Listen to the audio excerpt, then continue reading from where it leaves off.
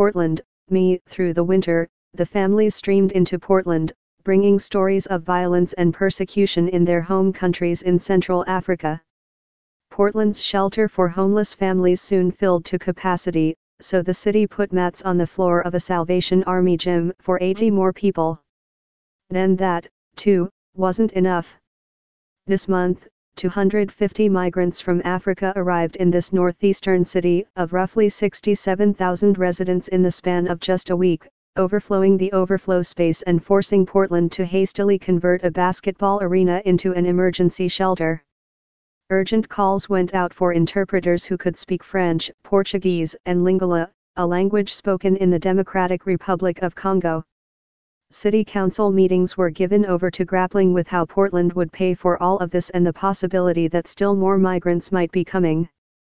It is a bit of a mystery in Maine, one of the oldest and whitest states in the country, how Portland has become a focal point for a sudden surge of migrants, mostly from Angola and Congo, who are seeking asylum. Maine has long wrestled with an aging workforce, and some leaders view immigrants as a welcome answer to the state's struggles to lure younger people to live and work here. Still, the sheer numbers and the suddenness of the latest arrivals have opened up a debate about how much Portland should be doing to help immigrants and whether it should entice more of them to come. I love the fact that these folks are coming here, and they want a better life, and they've chosen Portland, John Jennings, the city manager, said. But at the same time, I've got to figure out how to pay to pave streets and fix sidewalks and all of the things that are uniquely responsible to a municipal government. There is friction over the issue, even inside City Hall. If we have discovered the magic wand that will bring young families to Portland to help us build the next generation, why would we want to stop that, especially when it costs us so little money? Ethan Strimling, Portland's mayor, said.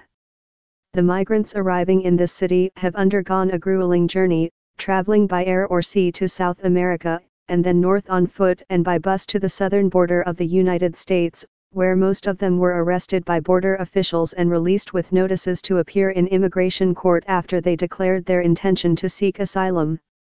Nearly 800 migrants from Africa have been apprehended on one stretch of the Texas border and released by authorities since the beginning of October. The surge surprised and puzzled immigration officials, who are more accustomed to seeing Central American families crossing the border.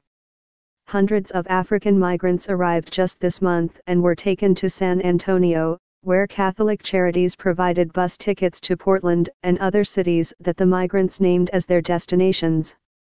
Among Portland's residents and even some of the families arriving from Africa, it is uncertain how this place became such a draw. Mr. Strimling, the mayor, has been an outspoken advocate for welcoming immigrants. In April, when President Trump wrote on Twitter that his administration was considering sending detained immigrants to so-called sanctuary cities, Mr. Strimling responded, "If he wants to send more immigrants our way, bring them on." But Mr. Jennings, who runs the day-to-day operations of Portland, expressed concern about the costs of aiding everyone, and criticized the mayor for having essentially invited asylum seekers to come here.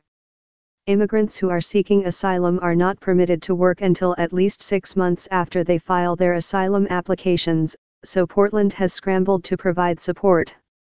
Helped by $400,000 in donations, the city has given emergency assistance to roughly 300 people in recent weeks.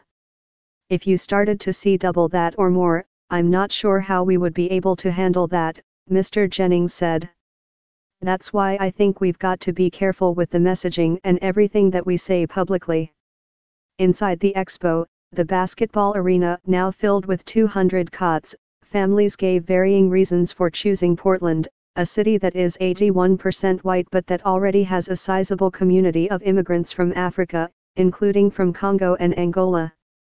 About 13% of the city's population is foreign-born, according to census data, many of those residents from Somalia.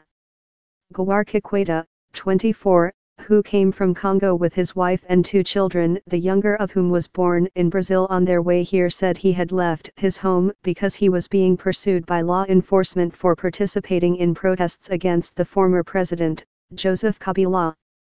He said he did not have a plan of where to go in the United States, but when he was in San Antonio, African immigrants there advised him to go to Portland, telling him that it was an aging city that needed more people, and that it was safe.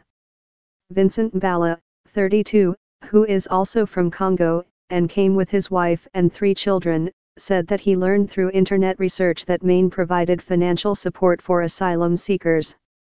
Maine is unusual in providing general assistance, for up to 2 years, to immigrants who have valid visas or who have applied for asylum. In most states, asylum seekers rely on local nonprofit groups for aid until they can work, and in many cases struggle to afford housing and food. Portland also has what local officials believe is the only municipal fund in the country that provides support to asylum seekers before they submit their applications. Called the Community Support Fund, the program was created in 2015 when the Republican former governor, Paul R. LePage, was trying to cut off asylum seekers from the state's General Assistance Program. Maine's new governor, Janet Mills, a Democrat, visited Portland's shelter in recent weeks and has pledged to help the city financially. Around Portland, many residents have greeted the migrants enthusiastically. More than 1,200 people have volunteered to help at the expo.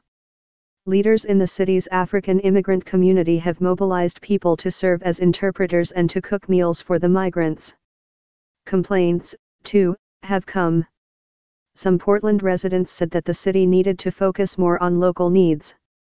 The views reflected strains caused by Portland's recent success in attracting another group, young professionals from other states, whose presence has driven up rents even as it has fueled the local economy. This year, Mr. Jennings, the city manager, proposed that Portland phase out the municipal fund for asylum seekers. In a recent interview, he said he believed it was one reason migrants were coming here. The $200,000 fund was already overspent this year by April. The City Council is currently debating whether the fund should be available to anyone who arrives, no matter when, or if it should be limited, given the sudden surge of people. The city has estimated that it would cost roughly $1.4 million to provide housing vouchers and other support to all the families currently staying at the expo for a year. Mr. Strimling, who recently announced he is seeking re-election as mayor, said he wanted to keep the fund open to anyone who needed it. He said that he doubted many migrants were coming to Portland because they had heard about the fund, but that, if they were, it was all the more reason to keep it going.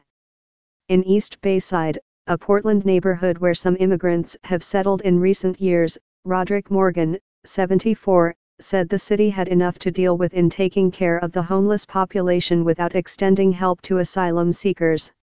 He also expressed concern that there were not enough jobs to go around. In fact, many businesses in Maine say they struggle to find workers to fill jobs. The unemployment rate in Maine is 3.3%, and in the Portland metropolitan region, 2.6%. Both are lower than the national rate of 3.6%. Asked how he thought immigrants had changed Portland, Mr. Morgan, a retired newspaper deliveryman, raised a different issue. "It's not just the immigrants that have invaded Portland," he said. Well-off people from other places were moving to Portland and making the city unaffordable, he said. In Parkside, not far from the expo, Timothy Goldkin, 29, called it a beautiful thing to have more diversity in Maine. Mr. Goldkin, who has a housemate who is an asylum seeker, said he would rather have more immigrants in Portland than wealthy people migrating from other states and changing the city's landscape and culture. "I'm much more worried about the people with lots of money who want to just completely make it their town, with zero regard to what it was," he said, "than the folks who are fleeing persecution and in fear of their life and who are coming here to try to understand our culture and integrate into it, while still holding on to and bringing some of their own loveliness." For now, a major challenge for the city is to find permanent housing for the scores of families staying at the expo and another shelter. Neighboring cities have agreed to help identify vacancies, and Mr. Jennings said that a lumber company in Jackman, 3 hours north of Portland, had reached out with an offer to house some of the families in Jackman if they were interested in working for the company. I've had people all over the state inquire about whether some of these folks could come to other parts of the state, because they need qualified workers, Mr. Jennings said. They need new people.